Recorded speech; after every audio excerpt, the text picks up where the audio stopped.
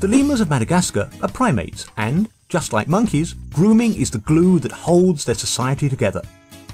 Grooming is a means of bonding with your fellow troop members, although it also clearly just feels really good. And it certainly has a practical function. That dense, soft fur, so useful on those cold Madagascar nights, is also a great place to be a lurking parasite. Burrs and mud and bits of bark can also get stuck there. So a good troop member needs to be ready to lend a helping paw to keep its troop members clean and beautiful.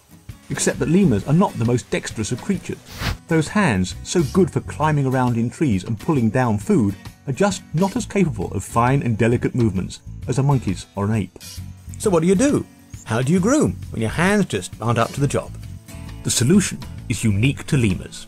A 12-tooth tooth comb with real teeth. The first 6 teeth in a lemur's jaw are long and narrow and close together, so they work like the, teeth of a comb, sieving hair for all those nasty bits and leaving it fluffy and fine.